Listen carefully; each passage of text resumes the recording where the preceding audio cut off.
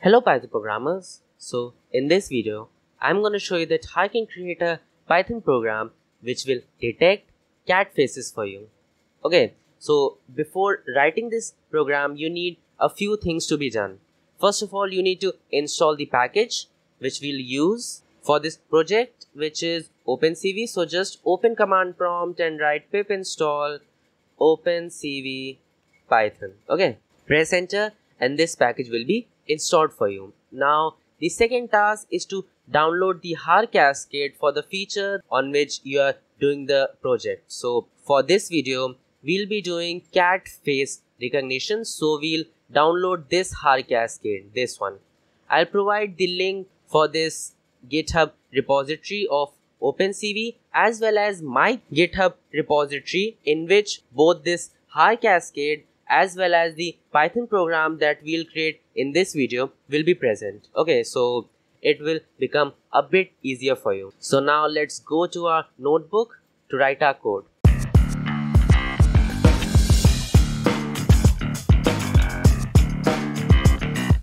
Okay, so now we are into our editor. So our first task is to import the required library, which is OpenCV. Okay, so now let's create a face cascade variable in which our har cascade features will be stored. Make sure that this har cascade file is present in the same folder where your Python file is present. Okay, so now our next task is to load the image on which we are gonna perform this operation. So let's create an image variable and then we'll use cv.imread method to read that image file. For me it is face2 face1.jpg. And now what we'll do is we'll convert this color image into black and white image. Now why we are doing so? Because in black and white image the feature recognition is a much easier as compared to the color images. Now you can do the same by just writing 0 here, but I want to display the image in colored form. That is why I'm not reading the file as black and white. I'm reading this as simple colored image and then converting it to black and white in this step. Okay.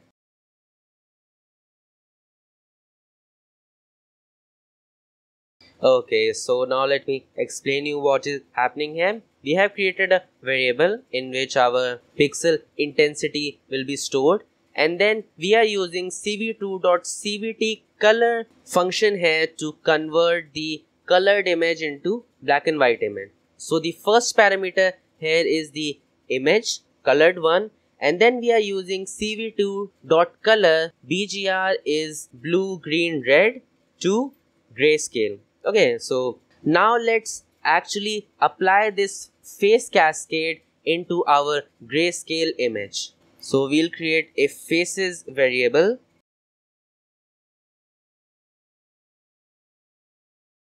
Okay, so now let me explain you what is happening here. We have created a faces variable in which the coordinates of the features will be stored. I will explain you on the image that how these things are happening. Just wait for a second. So we are using this face cascade, the variable that we have defined here, having the cascade value dot detect multiscale. We are simply saying that from these features, the features present in this XML file, you need to match whether those features are present in this gray image or not. So there are 3 parameters present for this detect multiscale function. First is the image, which is the grayscale gray variable, and second is the scale factor. Now the scale factor is a pretty complex term, but I'll try to explain you this in very short. Scale factor defines that how accurate your detection will be by zooming in or zooming out of the photo. Okay, now lesser the scale factor value is, it cannot be less than 1, it cannot be 1, it has to be greater than 1. So lesser the scale factor value is, more is the accuracy of the features detected. Now you must be wondering, why don't we keep it like very small? But the catch is that if we decrease the value, there will be some noise that will also be detected as a feature. Like a shadow which appears like a cat face will also be detected as a cat face if we decrease this value to be very small. Okay, now the third factor is min neighbor. It defines the minimum amount of neighboring features around that specific feature. Okay, now let me print this face value and show you that what is the actual output of this command. So we'll print the name as well as the type. So we'll print the value as well as the type of this faces variable. So let's run this, and we are having an error saying that, just a second, has no attribute as detect multi-scale, because this S should be capital. Okay, so this is what happens with such complex function names.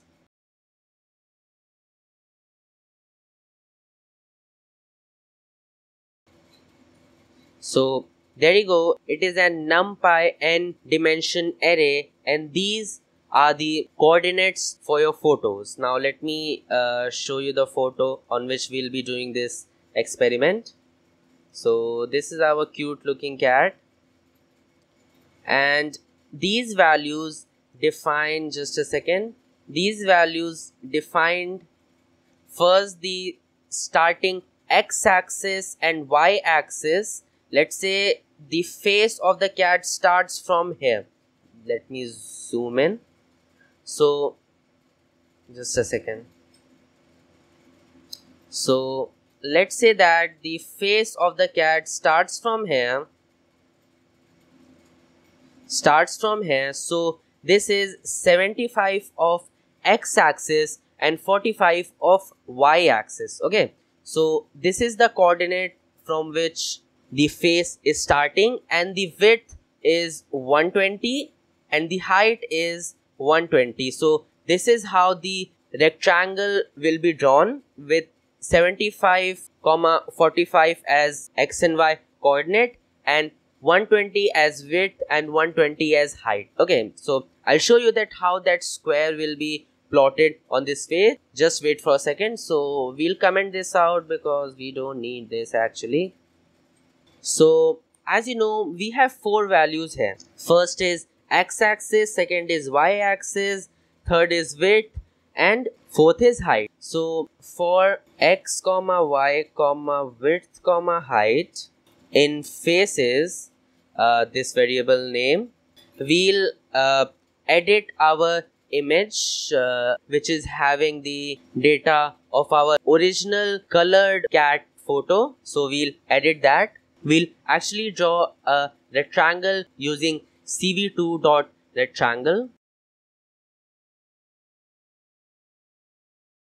Okay, so now we are done here. Let me explain you. So for x, y, width and height in our faces variable, we are drawing the rectangle, and these are the parameters. First is the image, second is the x and y axis, and third is x plus w, which is this width, and y plus h, which is the height. Okay, so this and this, and this is how the whole rectangle will be formed with the height and width. Okay, and the third and fourth parameter are for the rectangle color. We are gonna draw a green color rectangle, so 0 for blue, G will be to 55, and red will also be 0. Now you can take any color you want. I want to draw a green color rectangle, and the last parameter is the width of the rectangle that we are gonna draw. Okay, so 3 is just okay.